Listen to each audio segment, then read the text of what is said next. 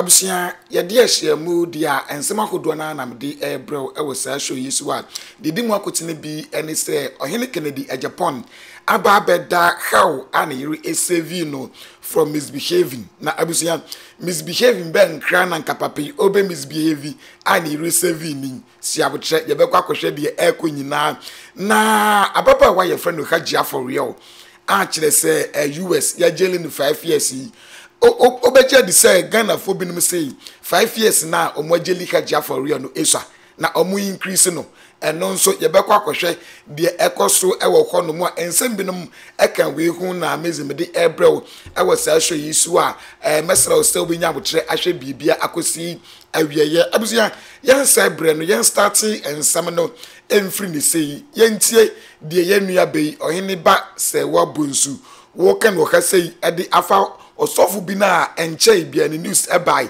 say woni ababa wa bi akwakodi mpamu agoro ai mami kan sembi e dia fasta osofu ne ho na busuya yentie de wo kan ye wi a ye beto aso e wo Kennedy Japan mo ni Hajia for real mo aside we go kasesia yesebenye what you say ko ka yesebenye akoya ni machi mu friends dem si ye friend Jataba akoya na nse ne wonsam be ye deja e radio ni TV so say wo ne ma de dare to so ba TikTok e be hye nkom de we ma agije nkrofo sike Jataba se na meke se de wunim wo hwi mu na wo ba ye no wunim asema fe de baba beka wo se prophet adunche bia se opre baby aso abetime nya nkwade a eho enako pato bia nsoma what you say na so bia nsoma wo die no ene epese bisa se wo die no eno so e ba de na beye wo die re chese Nyankopon frɛ mo sorry a ho me ko kasisia mo si atofo de o masemba me na me judge enya sanity o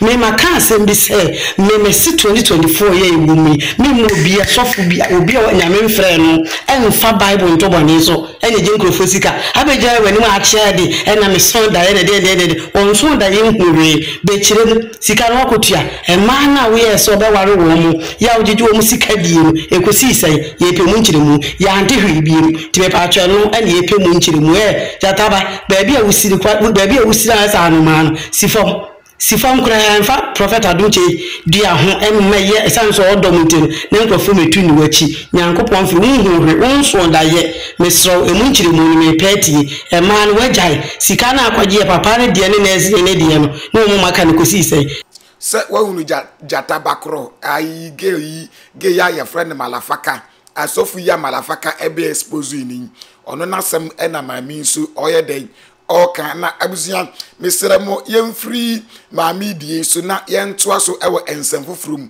eye ohene ba sorry eye ohene Kennedy Japan abusia ono so efa ya ose na yiri ACV no from a certain misbehaving na mepamcho yenkonkotie ensem no emfri nanum na Kennedy Japan podie MPP for anyi na dia omo wokonum sana wagu omo party no e de ama wo mo abusia yentie de woka our this side. And I gladly decided to go and congratulate the vice president. Now I'll be honest with you, when I got there on the stage, the people that have insulted me, I got so annoyed. That day was the first time I took my wife to public gathering like that. She saved me. I would have misbehaved. I will tell you the truth. Misbehavior means you would have physically attacked them? No, when I took the mic, the things I was going to say. Okay. I just controlled myself. And again, it is not them alone. I was speaking to the party and the nation. So that I had to control myself and, you know. But I was going there, I knew I've lost. Let me tell you the truth. Here, this building, we have 42 offices.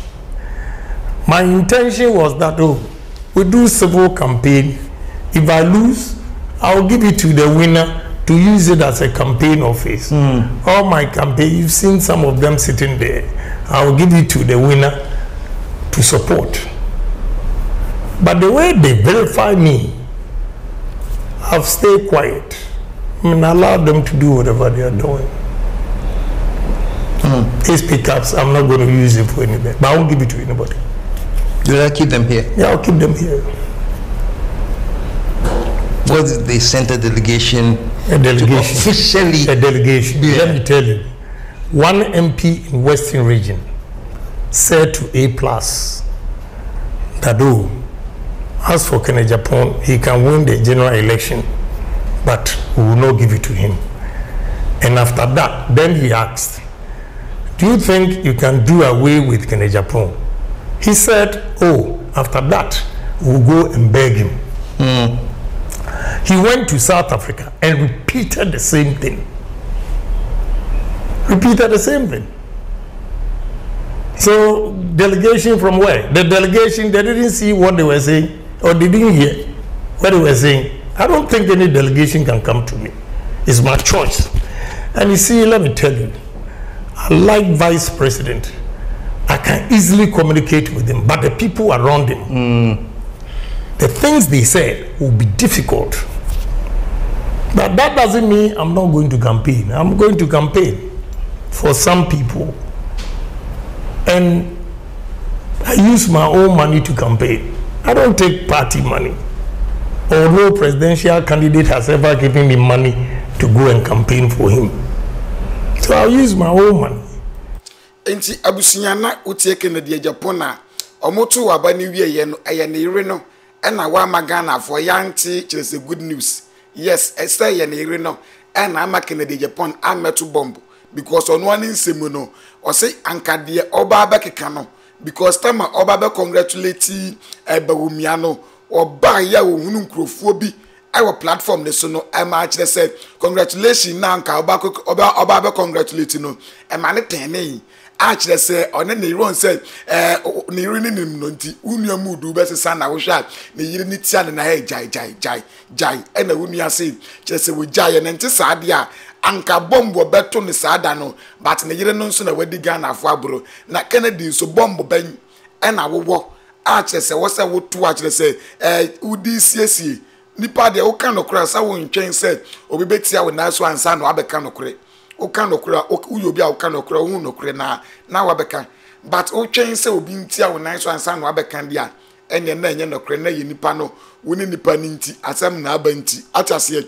yes enti according to Kennedy Japan we ene de wo ye den all kan akire so so omotu omo aba ni wie ye no de anka wo be ye later and he stop pay no me pamichaw yanto so e wo Hajia for real aside you say Hajia for real 5 years na aban US aban adi amani se wo nkonkotwa no Ghana fo binum si esa ye mami enwonam yes or say 5 years na aban adi ama Hajia for real se wo nkotwa no esa na ononkoa na adwimudia anka aban no emani be 35 years yankeye anka segwo mra no nanka ni nompemu kura agogo ama nkwase asem na wodi no anka wontimi ndibiem enti ono de ozuzu se 5 years no eswa anka se US aban ebetimi aye bibia fa ho ama na kwa anim ama na twa abrosa ose anka beye ni de yie pa na busia yentie ensem no emfri yen maami enwonam anum se de wosi kan ensem ni sifa to be chief wafa title no me fu asai baba ko jibi we Saturday we what Hajia for remember did na 5 years na dem say ma 35 years jimie ni bago dika kwasiam penny Hajia for real jimie ni am robert to bottom no ene shata wale na di na obi edi na wo wiase ha so ye krofo school na yesu wo kono school no wanya nko ho kwasiafo ni bloggers jimie abusia na me pacho wahunu de eko ha sei amazing TV mesero se wunya and subscribe to your channel subscribe for latest update na amazing aka you talk too much in fact we in see ahase